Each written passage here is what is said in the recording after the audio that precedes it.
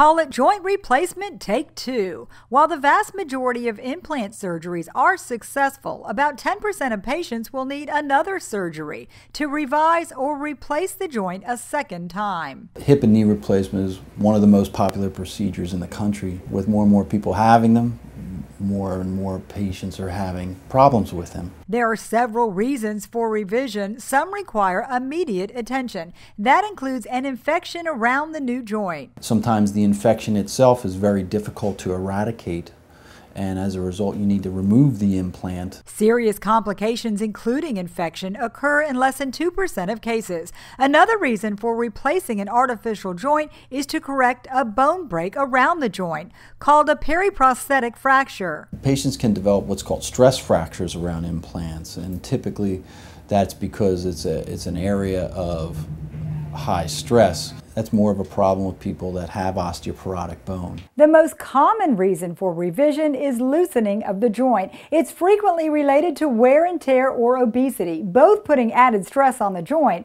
Surgery is an option when patients experience pain or deformity.